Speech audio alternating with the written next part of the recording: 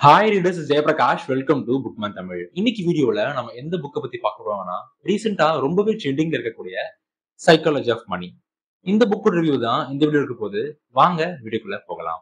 ஜெனரலாவே என்னை பொறுத்த வரைக்கும் இந்த மாதிரி பணத்தை பத்தின புக் வாங்குறேன்னு வச்சுக்கோங்களேன், என் மைண்ட் என்ன யோசிக்கும்னா, லைக் என்ன கத்துக்க போறேன்னு யோசிக்கோனா, மேபி இந்த புக்ல ஸ்டாக் மார்க்கெட் சொல்லியிருப்பாங்களோ, லைக் இல்லைன்னா மியூச்சுவல் ஃபண்ட்ஸை பத்தி, இல்லைன்னா எது கரெக்டான இன்வெஸ்ட்மெண்ட், எது தப்பான இன்வெஸ்ட்மெண்ட், எதுல இன்வெஸ்ட் பண்ணணும், எதுல பண்ணக்கூடாது, எதுல பண்ணா ரிட்டர்ன்ஸ் அதிகமா கிடைக்கும், எதுல பண்ணா ரிட்டர்ன்ஸே கிடைக்காது, எந்த ஸ்டாக்ஸ் நீ அவாய்ட் பண்ணணும், எந்த ட்ரேடிங் நீ கரெக்டா பண்ணணும், இந்த மாதிரி விஷயங்களை கத்துக் கொடுக்கும் தான் ஒரு புக்கை வாங்குவேன். லைக் ஒரு பணத்தை பத்தி புக்கை வாங்குறேன்னா, பிகாஸ் நான் ஒரு 3-4 புக்கு தான் பணத்தை பேஸ் பண்ணி படிச்சிருக்கேன்.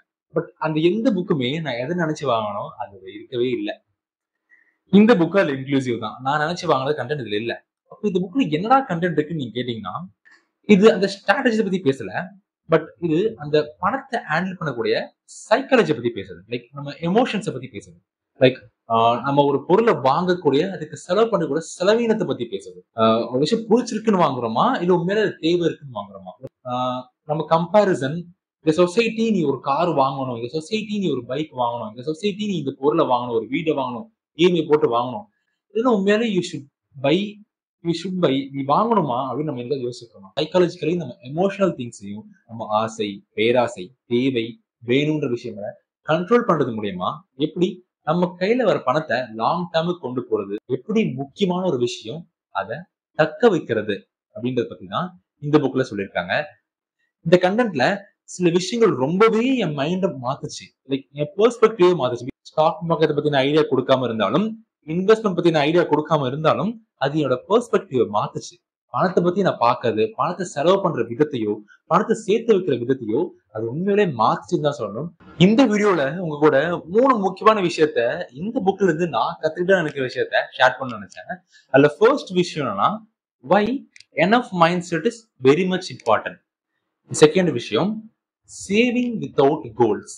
மூணாவது very very very important thing என்னன்னா, which is the highest form of the wealth. நம்ம வெல்த்லயே ரொம்ப உயர்ந்த நிலையில இருக்கக்கூடிய ஒரு வெல்த் ஒன்று இருக்கு. அந்த வெல்த்தை நம்ம கண்டிப்பா அட்டைன் பண்ணணும். அதை நோக்கி தான் நம்மளோட மொத்த சைக்கலாஜிக்கல் மணி ஹேண்டில் பண்ற திங்ஸ் எல்லாமே அதை நோக்கி தான் அமைக்கப்படணும்னு நான் இந்த புக்ல இருந்து ரொம்ப முக்கியமாவே புரிஞ்சுக்கிட்டேன். அது என்ன விஷயம் இல்லைன்னா, இந்த 3 விஷயங்களை தான் அடுத்த செகண்ட்ஸ் நீங்க பார்க்க போறீங்க. Okay, first one, why enough mindset is important.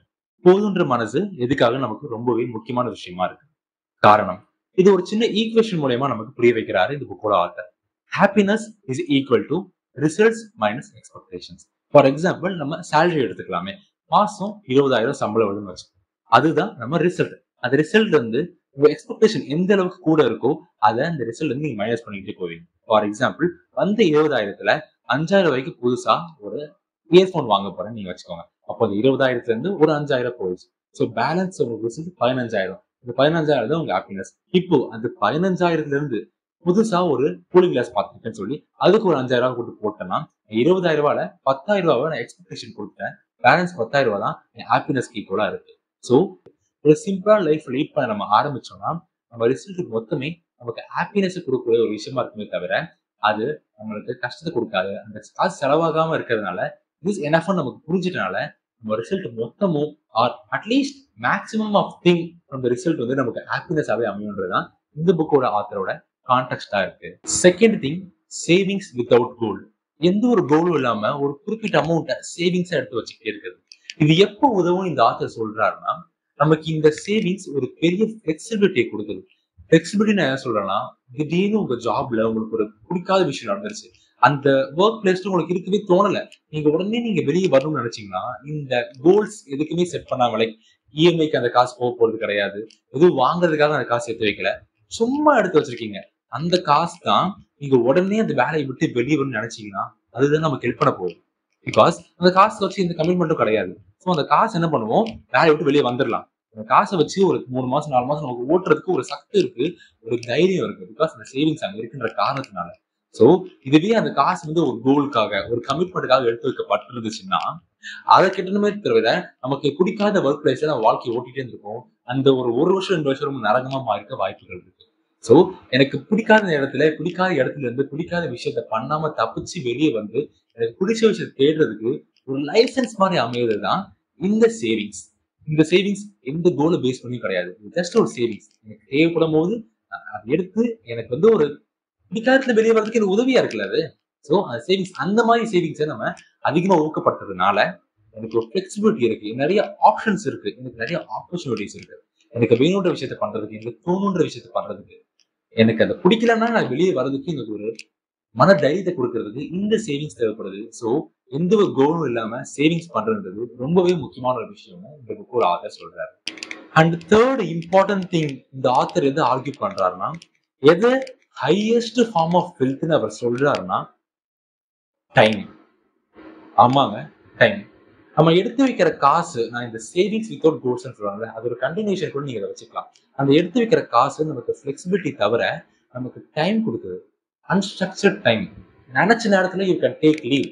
நீங்க அந்த காசெல்லாம் கமிட்மெண்ட்டுக்கு எங்கேயாவது வச்சிருந்தீங்கன்னா, நீங்க வேலைக்கு போகணும்னு நினைச்சிட்டு இருக்கும் போதோ முக்கியமான ஒரு இம்பார்ட்டன் ஒரு ஆளை மீட் பண்ண போகணும், பட் ஸ்டில் ஜாபுக்கு நீங்க போயே ஆகணும், அங்க இருந்து வேற சம்பவம் ஒரு முக்கியங்கிறப்போ அது இம்பார்ட்டன் ஆளை நீங்க மீட் பண்ண முடியாது. உங்க குழந்தைகள் கூட உங்களால டைம் ஸ்பெண்ட் பண்ண முடியாது, நீங்க உங்களுக்கு பிடிச்சவங்களை போய் பார்க்க முடியாது. Because you have commitment. உங்களுக்கு கேட்கற காசு எல்லாம் வேற எதாவது கமிட்மெண்டா இருக்கு. உங்ககிட்ட ஒரு ஃபிளெக்சிபிலிட்டி இல்ல, ஒரு ஆப்ஷன் இல்ல, உங்ககிட்ட டைம் இல்ல. பிகாஸ் உங்க டைம் எல்லாமே ஒரு ஸ்ட்ரக்சர்டு டைமா இருக்கு. அந்த டைம்ல நாங்க இருந்துதான் ஆகணும், அப்ப எனக்கு காசு கிடைச்சிக்கணும் அப்படின்ற மாதிரி ஒரு டைம் இருக்கனால நம்மளால எந்த இடத்துக்கு போக முடியல, நினைச்ச நேரத்துல பிடிச்ச விஷயங்களை பண்ண முடியல, நினைச்ச நேரத்துல ஒருத்தர் இடத்துக்கு போக முடியல. பிகாஸ் பயம், அங்க கிடைக்க வேண்டிய காசு எனக்கு கிடைக்காம போயிடுமே அந்த இடத்துல அங்க இல்லைன்னா. அதனாலதான் எந்த ஒரு கோல்ஸும் இல்லாம நான் எடுத்து வைக்கிற சேவிங்ஸ் எனக்கு பின்னாடி ரொம்பவே உதவியா இருக்க போகுது. ஸோ எனக்கு டைமை கொடுக்குது. இந்த ஆர்ட்ஸ் முக்கியமா ரொம்ப ஆர்கியூ பண்ற விஷயம் என்னன்னா, time is the invaluable currency. நான் சேர்த்து வைக்கிற காசு எனக்கு ரிட்டர்ன்ஸா ₹1 கொடுக்கலாம் கூட. நான் 10,000 எடுத்து வைக்கிறேன்னா அது 10,000 10,500 ஆக கூட தேவையில்லை. பட் அந்த 10,000 எனக்கு மென்டலி ஒரு பீஸ் கொடுக்குது. நான் இப்ப வேலையை விட்டுட்டேன் அப்படின்னா எனக்கு கொஞ்ச நாள் சப்போர்ட் பண்றதுக்கு என் கையில கொஞ்சம் காசு இருக்கு. அந்த மென்டல் பீஸ் எனக்கு கொஞ்சம் ஒரு வெரி குட் திங்கா தெரியுது. அந்த 10,000 எனக்கு இன்வெஸ்ட்மெண்ட் எங்கேயும் பண்ணி எனக்கு காசு கொடுக்கலாம் பரவாயில்ல, ஸ்டில் அந்த 10,000 என்னோடது. That is my intangible wealth. Like என்னோட இன்டான்ஜிபிள் எது சொல்றேன்னா என் மைண்ட், எனக்கு ஒரு பீஸ் ஆஃப் மைண்ட், என்னால நேச்சுரலா அதை பண்ண முடியும், ஒரு பீஸ் ஆஃப் மைண்ட், தொட முடியாத ஒரு வெல்த் எனக்கு கொடுத்துருக்கு அந்த 10,000 தான். அந்த மாதிரி யோசிச்சு நான் பல விஷயங்கள் பண்ண வேண்டியது இருக்குன்றத இந்த புக்கோட ஆத்தர் ரொம்பவே அழுத்தி சொல்றாரு. So time is very much biggest of the asset, purest and high form of அசெட்னு சொல்லி இந்த புக்கோட ஆத்தர் சொல்றாரு. அசெட்னு சொல்லிட்டேன், wealth, purest form of highest form of wealth, unstructured time, freedom, நினைச்சது பண்ணக்கூடிய ஒரு ஃப்ரீடம். இது எல்லாமே அப்ப நீங்க எடுத்து வச்சீங்கன்னா அந்த காசு, எந்த ஒரு கோல்ஸுக்கும் ஒதுக்காம எடுத்து வச்சீங்கன்னா அந்த காசு, அதுதான் அந்த ஃபிளெக்சிபிலிட்டி நமக்கு கொடுக்க போகுது. இந்த புக்கோட ஆத்தர் ரொம்ப அடிச்சு சொல்றாரு.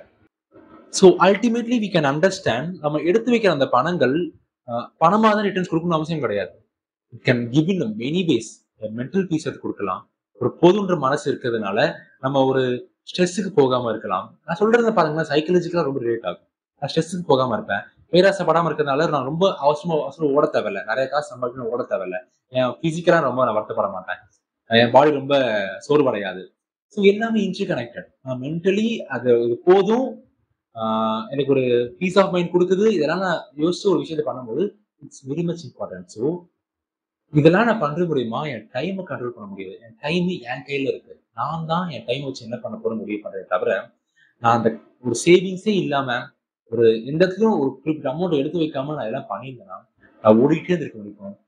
என்னோட டைம் வந்து ஒரு அன்ஸ்ட்ரக்சர்ட் டைமா இருந்திருக்கும். லைக் என்னால என் டைமை செலவு பண்ணிக்க முடியாது, எனக்காக வேற யாரும் டைம் செலவு பண்ணிட்டு இருந்திருப்பாங்க அந்த வேலையை பார்க்கறது மூலியமாவோ அவங்களுக்காக நான் உழைச்சிட்டு இருக்க மூலியமாவோ. திஸ் த திங்ஸ் நான் எனக்கு ரொம்பவே இம்பார்ட்டண்டா புரிஞ்சுது, ரொம்ப நல்லா இருந்துச்சுன்னு நினைச்சுதான் இந்த புக் இருக்குது, அதை கூட ஷேர் பண்ணிருக்கேன். அவ்வளவுதான், வீடியோ முடிஞ்சிச்சு. இந்த வீடியோ நல்லா இருந்துச்சுன்னா மறக்காம லைக் பண்ணுங்க, ஷேர் பண்ணுங்க, கமெண்ட் பாக்ஸ்ல கமெண்ட் பண்ணுங்க. இந்த மாதிரி புக்ஸ் ஏதாச்சும் ரிவ்யூ பண்ணுவோம்னா சொல்லுங்க, படிச்சு ரிவ்யூ பண்ணுங்க. பாய்.